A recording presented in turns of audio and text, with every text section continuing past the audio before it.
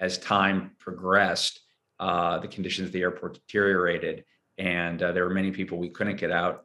A number of them are still in Afghanistan, and it's become next to impossible to get people out of Afghanistan now. This war ended really unlike any other war we've seen because of the connectivity that just exists in the world right now. So the way that I was able to help, along with many other veterans and also journalists who had ties to Afghanistan, was basically by crowdsourcing an evacuation, by helping arrange buses to the airport, helping coordinate with people on the ground in the airport. And in one case, a journalist colleague of mine who'd written a book on the Taliban and had very good contacts within the Taliban was able to negotiate passage through their checkpoints.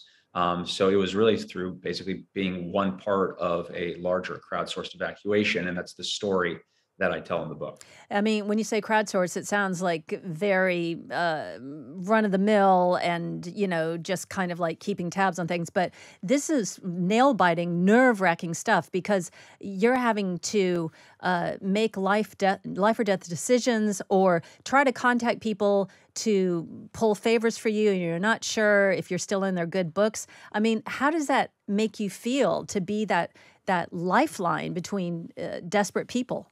Well, I think, everyone is doing what they need to do in the moment. And, if someone reaches out to you for help, you're going to do everything you can to help them. But I think, to answer your question in a broader sense, psychologically, it pulls you back into the war. This is a war that I thought I left 10 years ago. And, as Kabul was falling, and there was no real method for anyone to get out. There was no State Department phone number or email address you could pass along in good conscience and think that that would help someone get evacuated from Afghanistan.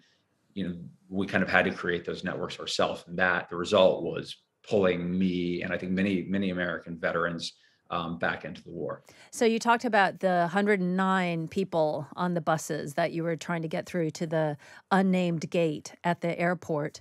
Do you know what happened to the ones who didn't make it? Because you were able to get those 109 people through, weren't you? We were. I mean, we had, and the story is the Fifth Act. It's really these 5 cases of evacuations, and they ended differently. So the case of the 109, we were able to get all of them out successfully. But as time progressed, the conditions at the airport deteriorated, and there were many people we couldn't get out. A number of them are still in Afghanistan, and it's become next to impossible to get people out of Afghanistan now. So, this isn't necessarily a story that just has a simple and happy ending. I'm wondering if you were shocked by the way everything descended into chaos in Afghanistan, just even in terms of the way the American government conducted the evacuation, and then the way the Afghan army and government crumbled so quickly. Well, there were many people who, after President Biden announced the withdrawal in April, were asking about and saying there needs to be some type of an evacuation, to include a number of members of Congress, some of whom were actually my contemporaries in the Marine Corps who went on to have political careers. But no evacuation arrangements were made. So I think the speed with which Kabul fell startled many. But once that happened, the debacle at the airport was not surprising because there hadn't been any planning to pull people out. And kind of what you saw was a really unprecedented collapse. It was like nothing I had ever seen in my lifetime. In the book, you talk very disparagingly about these forever wars and also the system in America that allows them to exist. There's no kind of financial oversight, and the American people aren't really asked to make any sacrifices either through taxes or through a draft. When you left the American military 10 years ago, did you foresee what would ultimately happen in Afghanistan?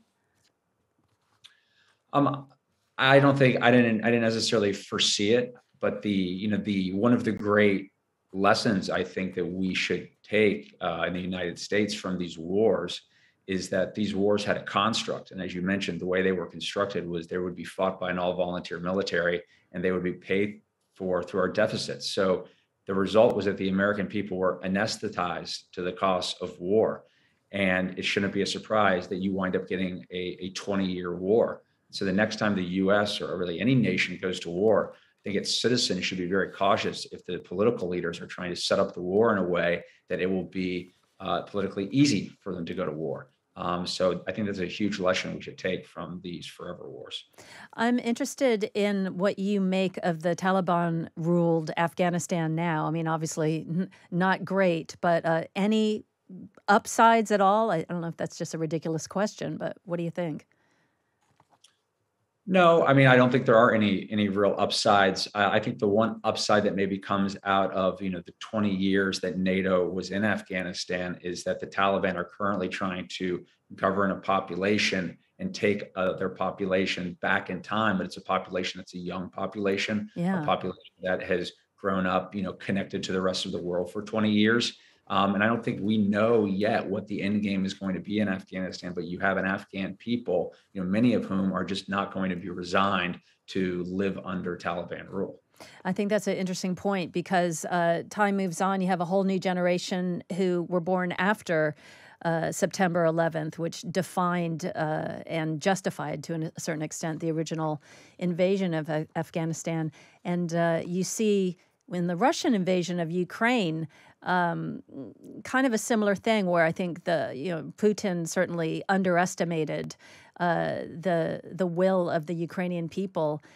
Do you see a connection between those two conflicts, the U.S. collapse in Afghanistan and the Russian invasion of Ukraine? Well, I think to understand either, it's important to have them in conversation with one another, and think about kind of what a remarkable year we've lived through. And I saw what was probably one of NATO's darkest hours since the creation of the alliance, which was again just this epic collapse in Kabul, and it happened at a time when it would appear now, Vladimir Putin was sort of weighing his options and figuring out exactly what he was going to be doing in Ukraine. And I'm certain a part of that calculus was how strong the NATO response would be. And what he saw was a very, anemic, even incompetent NATO response in Afghanistan as we pulled out. But how remarkable that within a 6-month period, 6 months later, when he invades Ukraine, I would argue you saw probably one of NATO's most shining moments is the way the alliance held together to help support Ukraine and stand against Russian aggression. So it's really been a pretty dizzying year. Yeah. Tell me the one thing that someone who served in Afghanistan understands about the country that the rest of us still don't.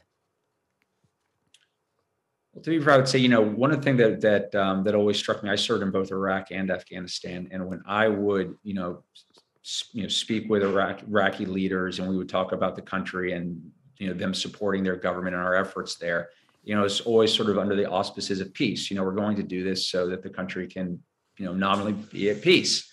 And when you would talk to them about peace was an act of memory because the country had recently been at peace. Yeah. In Afghanistan, when you would have those conversations about peace, it was a very different conversation because the war had been going on there since 1979.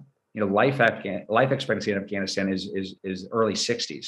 So for most people, there was no grown-up memory of their country at peace. And so when you're having those conversations, you're not engaging with their memories. You're asking them to imagine. You're engaging with people's imaginations. And I think in Afghanistan, we are still trying to imagine, what peace can look like.